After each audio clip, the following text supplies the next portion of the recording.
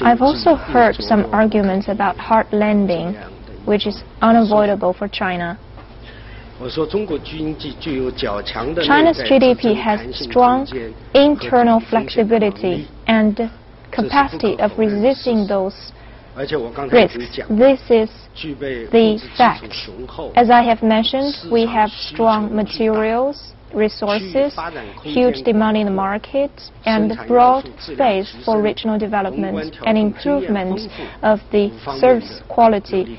And we also have rich experience of macro control. So we are fully capable of allowing China's economy to grow within a certain range. For the growth prospect, we are fully confident. I can say that China's economy will never have a hard landing.